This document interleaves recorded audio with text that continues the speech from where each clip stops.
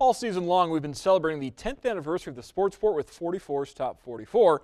But of course, TV 44 broadcasting sporting events long before the sports sport debuted in August of 2005. And Mike Schepp was a vital part of the TV 44 broadcast team, from play-by-play to hosting sports forum. Well, Schepp has written a book about his experiences, Game Night, My Career in Sportscasting, and recently sat down with Mark Miller to discuss the book. Game Night, My Career in Broadcasting. You wrote a book after years of us joking about it because you knew everything about broadcasting in this area. You did it. Why write a book, Mike? Well, I got to thinking after my career was over that it'd be interesting to go back and take a look at things. It's kind of a retrospective, starting in 1979, and my career went to 2013, and a lot happened during that time span. And it was the kind of a start of a new era here in Northwest, West Central Ohio, of doing games, starting with Centel Cable, and then here with TV 44 and WOSN. And ended up being a tremendous journey, just a kind of a sentimental journey, going back to the great games, great players, and all the things that were involved in my sportscasting career. 35 years, 2,500 some events. Now, I know you have a great memory, but how in the world did you accumulate all of the facts that you have in this book? Well, with the basketball part, it was pretty easy because I had saved all my scorebooks and that I had kept all through the years. I had saved all my state tournament programs, which are just a treasure trove of statistics and other data about the teams that played at the state and all the great players that played there. So from that aspect, it was very easy to accumulate that information. For the football part, it was a little bit harder. I didn't have as much of a statistical bank to work from. So I had to have to consult the old newspapers, go to the microfilm at the library and that type of thing. But I still had quite a few programs from the state football as well. So all those things coming together, and just having a pretty good memory of some of the more prominent things that happened in my career, I was able to piece together the information and put my book together. Well, you allowed me to read the draft. It was very interesting.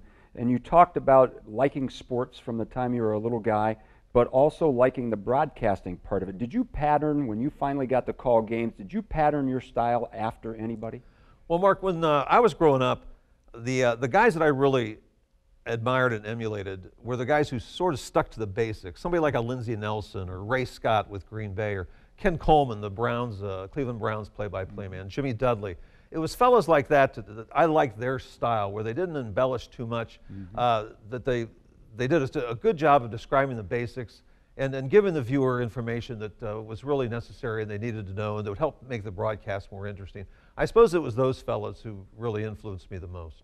Well, you know, we think about famous broadcasters, and you think of Al Michaels and Do You Believe in Miracles, and, you know, several of the others. And for me, your famous saying was, look out Columbus, here comes Lima. That was the year, 92, I believe, yes, when LCC and Lima Senior were both going down to the state tournament. And if I recall, you and I did those regional finals in the same day. We did some traveling in between, and it was that second game when they won that you said that, and it ended up in the papers and on the 44 highlight tape, and really a cool saying that hopefully we can say again this year, huh? That would be something, wouldn't it? Yes, that was 1992, and I believe we did the LCC game first, and they had won a very close game to win their regional championship game. And then we went down to Columbus in the Fairgrounds Coliseum, which is a very unique setting. Not a great setting for high school games, but somewhat of a unique setting. And I still remember that game so well. Lima Senior was playing Newark, and of course Lima Senior, that was the culmination of the Greg Simpson era. And they came from behind to win that game in the second half, and they ended up winning that game by 5 or 6 points. I think it was 78-74, something like that. And that's when I made that statement, because that was the first time that ever happened, that both the T-Birds and the Spartans would be going to the state tournament. Well, in your book, you talk a lot about how 44, especially in local TV, started getting into doing games and tape delaying them. But you also were a part of several different shows and events here at 44. Talk about that for a second. Yeah, when we started here at TV 44, first of all, we just concentrated on the games. We wanted to build a bigger viewership than just the Christian programming that the station offered. And then we started replaying the games, and that built an audience. But between Joe Wasik and some of the other fellows working here at the station, John Owens and people like that, we thought we'd expand a little bit. So we got into things like Touchdown Friday, which was a scoreboard show after the Friday night games that aired at 10:30.